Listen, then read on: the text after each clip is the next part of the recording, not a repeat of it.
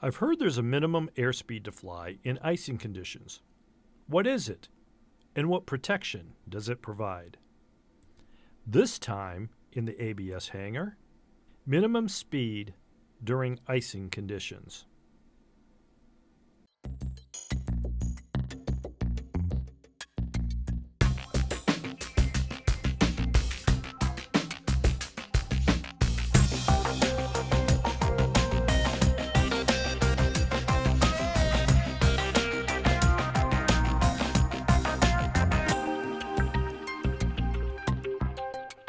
Airplanes certificated for flight in icing conditions have a number of limitations that must be observed for that known ice certification to be valid.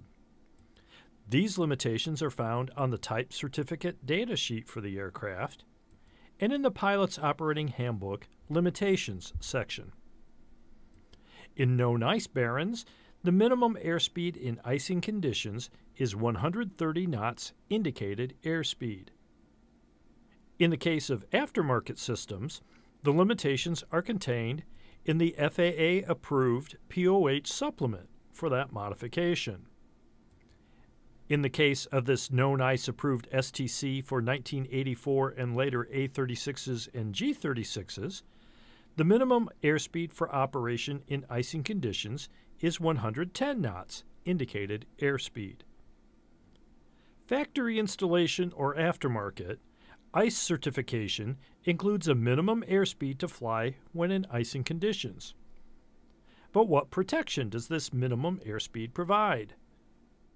It's all about angle of attack. As the airplane slows down, its angle of attack increases. If ice is accumulating on the aircraft at a high angle of attack, airframe ice will collect on the underside of the wings and tail aft of the de-icing systems, as well as the underside of engine nacelles and the fuselage where ice protection systems cannot shed the ice.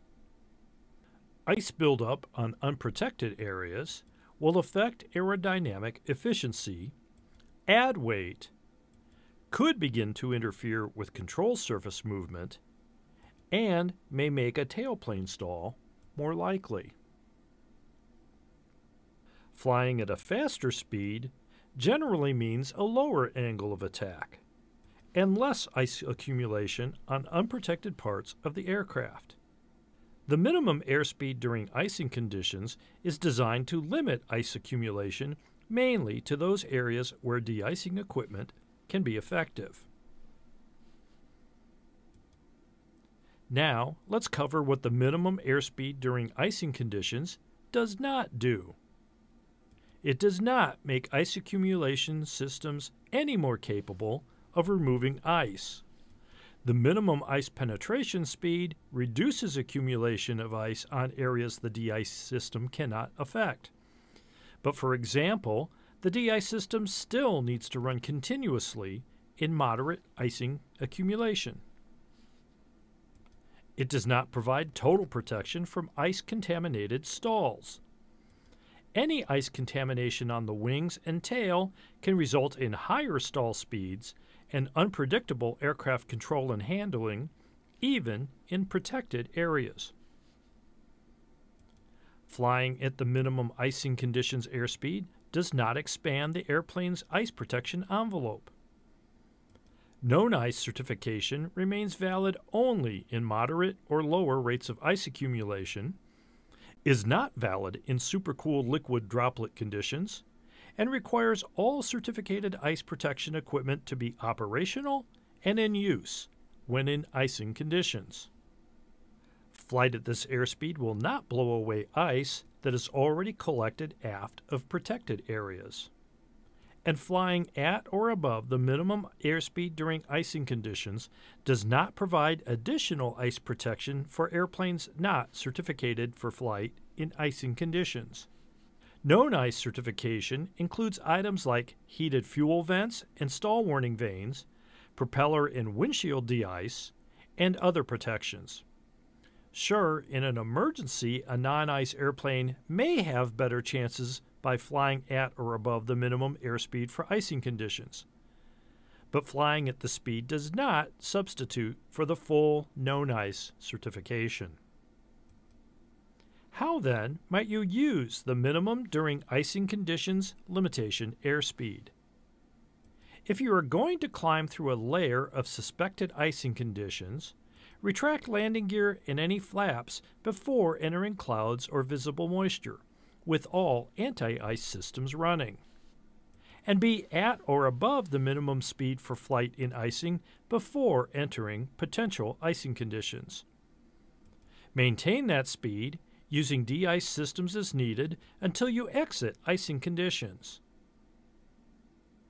If you're going to descend through suspected icing conditions, maintain at or above minimum icing speed before entering icing conditions, gear up and flaps up, and with all anti-ice systems active. Maintain speed as you descend through the ice, using de-ice systems as needed to remove accumulation until you exit icing conditions. If you find yourself in icing conditions for an extended time and for any reason cannot maintain this minimum speed in level flight, lower the nose to accelerate to minimum icing speed and accept the altitude loss that results. If you're in icing conditions during an approach, don't extend gear or flaps until exiting icing conditions. You won't be able to climb on one engine in icing conditions. In fact, you'll need to descend at minimum icing speed or higher until exiting icing conditions, resulting in a rapid rate of descent on one engine.